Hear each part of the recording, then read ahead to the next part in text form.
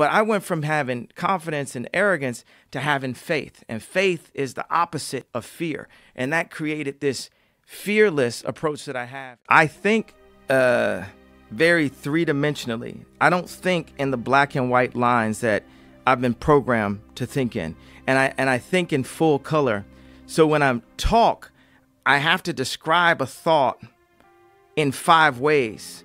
You know, we enjoy food that has multiple seasoning in it. We enjoy music that has multiple instruments. So when I talk, it's not a rant, it's a symphony of ideas. And when you collect them, you say, oh, these are all these things that connect. Yeah, you know, I just tell the truth. And telling the truth is crazy in a world full of lies. That's simply it. So now let's take like where there's, you know, people who have, you know, issues with me as Kanye West. So they say, they classify, you know, my motivational speeches as like rants and things like this. Like, why is he saying that? Why is he doing that? Blah, blah, blah. Well, I've reached a point in my life where my Truman Show boat has hit the painting. And I've got to a point that Michael Jackson did not break down.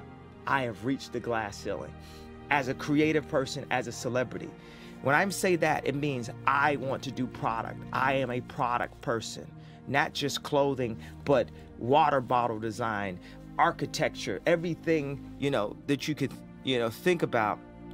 And I've been at it for 10 years. And I look around, I say, wait a second, there's no one around here in this space that looks like me. And if they are, they're quiet as f. So that means, wait a second, now we're seriously like in a civil rights movement. Like people used to joke about, do you remember our South Park photo? Yeah, I do.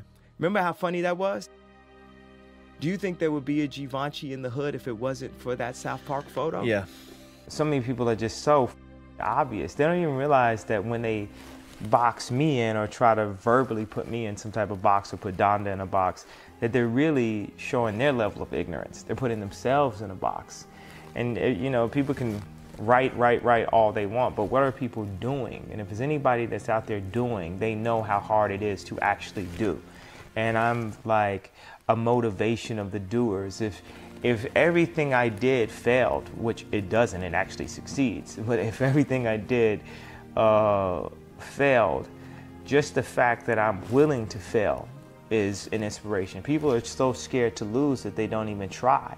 Like one thing that people can't say is they can't say, I'm not trying. And I'm not trying my hardest and I'm not trying to do it the best way that I know how with what little information I get. So when I compare myself to Steve Jobs or Walt Disney, Howard Hughes, David Stern, Michelangelo, Da Vinci, Jesus, or whatever it is, I'm saying these are my heroes. These are people that I look up to. This is the type of impact I want to make on the earth. If I can make this type of impact up to this point, what can I do if you call Bob Iger and say, yo, give him a shot? If you call Oprah and say, yo, back this kid. His parents were educators. He wants to educate. He wants to look at curriculums and say, how do we simplify that?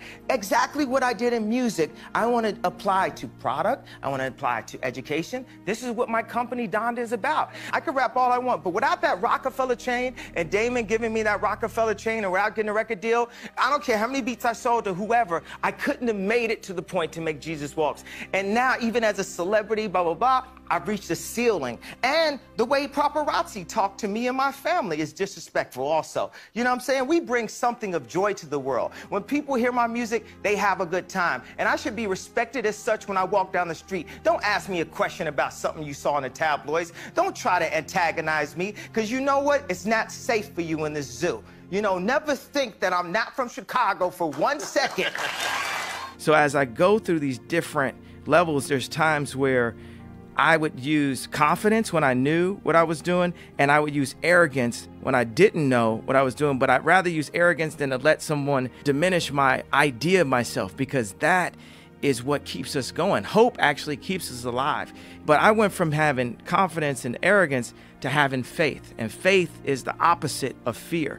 And that created this fearless approach that I have. And that's what now has made me the fearless leader that I am, that I've like crystallized into the leader that my mom always knew I would be when kids followed me in preschool, the leader that people saw when we changed the sound of music, the leader when we changed the sneaker industry, the leader in what we're doing with farming and with shelters.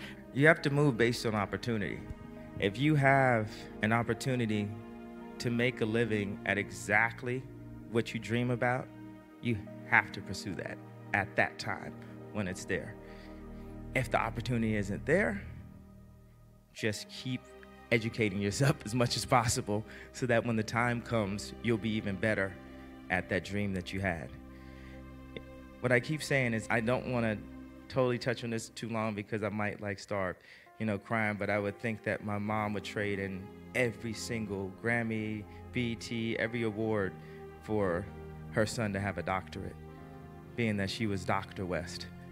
Are you a workaholic? Are you always working? No, I actually slept a lot during the project. While they were recording? Yeah, I have a team and we work together. I spent a year and a half after I got out the hospital, and I would go to Amoeba record store and I just start chopping up samples. And it's very therapeutic because I wasn't full yay. I don't know if I'm full yay now, or better or worse, whatever, but it was therapeutic just to listen to those songs and sample and go back to being 14 years old in my mom's house. And by the time it was time to do to put the albums out, we have a whole team at Yeezy Sound that will help come and do the drums, help with lyrics, help with choruses, and I'd give 6, 7 people ideas that I want on the song, and I just go to sleep. What we want is a real shot. Not, okay, I'm a celebrity, so that means my line has to cost $10 a t-shirt. No, I understand about quality. I understand about fabrics. I spent 10,000 hours at this. I dedicated my life to this. Then a lot of people say, okay, well, you have to do music.